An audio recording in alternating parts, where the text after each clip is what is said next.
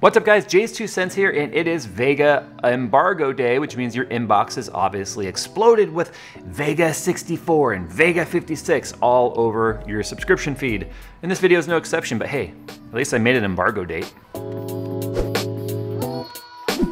Now there is a whole lot of information to talk about with the new Vega architecture, and I'm not planning on going really deep down that rabbit hole. There's a lot of information out there. There's a lot of good news outlets and journalism in the tech realm that are gonna be covering all of that stuff, so the information is there if you wanna find it. So I'm gonna talk about a couple of things here. I'm gonna talk about gaming, and I'm gonna talk about compute, because I feel like this card definitely fills a gap where there is a need. And we're gonna do kind of a quick rundown of specs. So the Vega 64, it's got 64 compute units, that's why it's called Vega 64. And can you guess how much the 56 has? Yep, you're right, 48 of them. No, I'm just kidding. Obviously, that's 56. When it comes to core speed here, we have got a 1247 megahertz clock speed on the 64 with a turbo clock of 1546. So obviously, the improvement in clock speed is there versus Fiji and what we saw on Fury, because that was sitting right around 1150 if I remember correctly. Then the Vega 56 comes in at 1156 megahertz with a 1471 megahertz turbo clock. So I'm impressed to see that they've been able to pull more clock speed out of the HBM2, especially with where they came from HBM1. Now I know why you guys are here. It's because you guys are interested in gaming performance, but trust me when I say there is way more to these cards than just game performance. But you also have to kind of know where they stack up. So there was a lot of anticipation that HBM2 and Vega was gonna come out and just decimate the 1080 Ti when it comes to high-end gaming, and unfortunately that's not where it's placed in the lineup. It's not placed against the 1080 Ti, nowhere near the Titan X Pascal.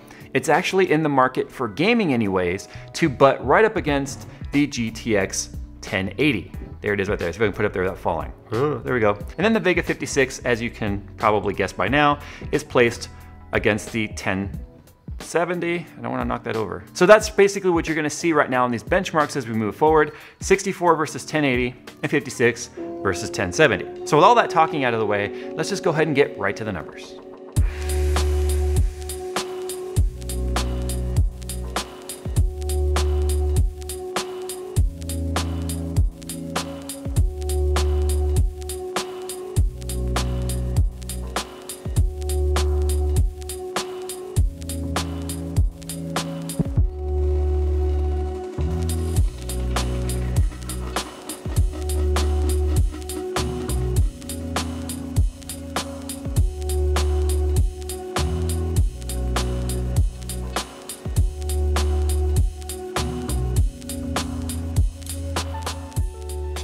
Now let's talk about a couple of things with those benchmarks that you just saw. Obviously, all four of these cards are Founders Edition cards. All four of these cards will hit their temperature max if you allow them to. So what I did to try and level the playing field was I upped the fan curve on all four of these cards slightly, but I didn't touch core clock, I didn't touch memory clock, power target, none of that stuff. I just didn't want the cooler themselves to be holding back the performance of the core, considering the fact that there are going to be custom cards available for Vega, which will alleviate a lot of the temperature headroom, which we are bumping our head up against.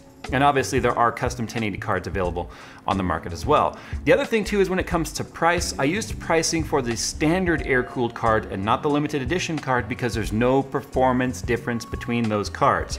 I confirmed with AMD that the only difference is the aesthetics of the shroud and the backplate. It has nothing to do with performance increase with this card whatsoever. Obviously the liquid cooled card, right, which wasn't even included in today's video, does cost more and has better cooling and more overclocking headroom and all that stuff.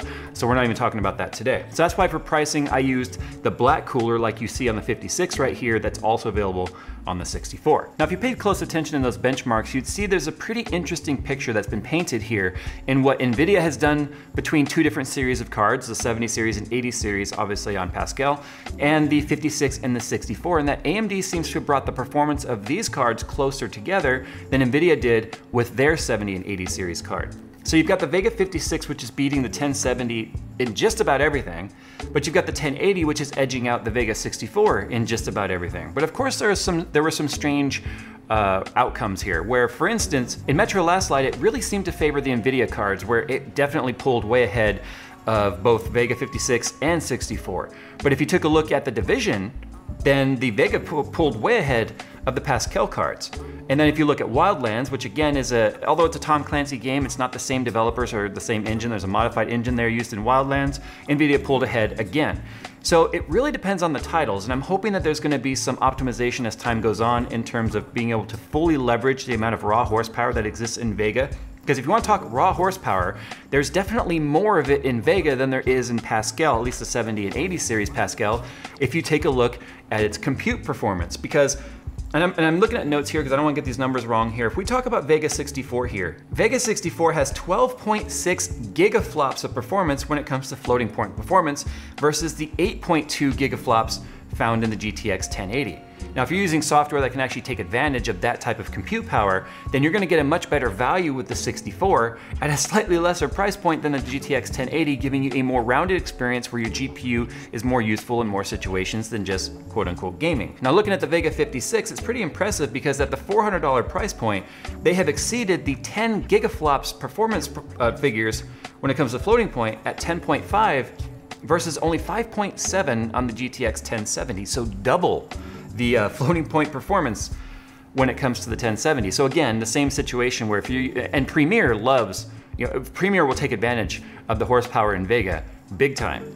So it really depends on what you're doing with your graphics cards, and there's always more than just gaming when it comes to GPUs, especially in today's day and age, right? Obviously, I hate to even mention it, but cryptocurrency has been taking advantage of graphics cards. You guys have seen what has happened to pricing because of it.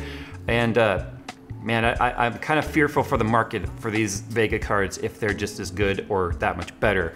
But yeah, you can see that if you're looking for pro workflow and with the amount of stuff that's locked down on the 1070 and 1080, just how much they want to force people into their pro series of cards to get that level of performance, AMD's just laying it all out there. It's completely unlocked, available, everything's there. They're not stripping down features at a software level.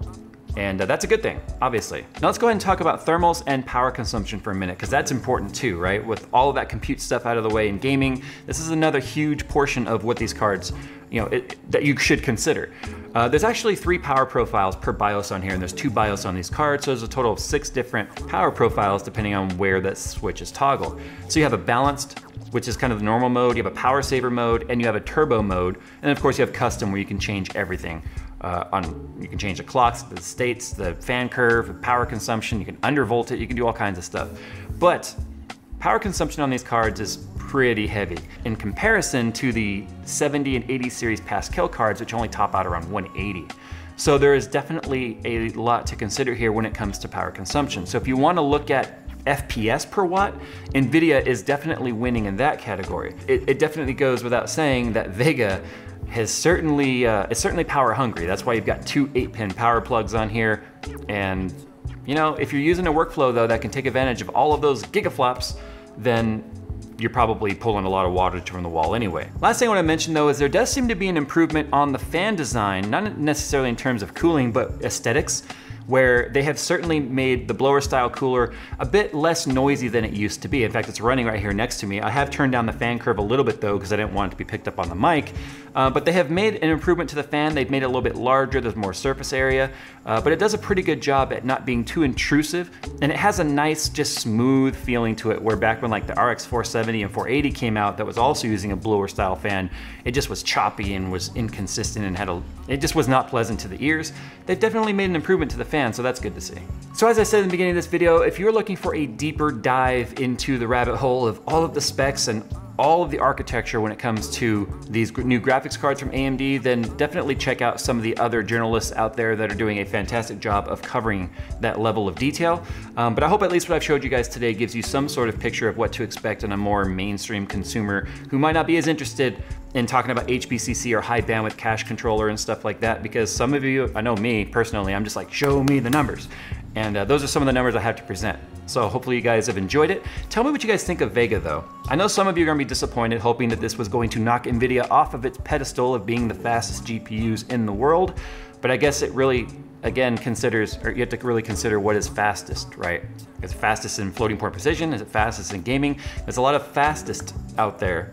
So you guys tell me what you think. Sound off in the comments below. And as always, thanks for watching, and I'll see you in the next one.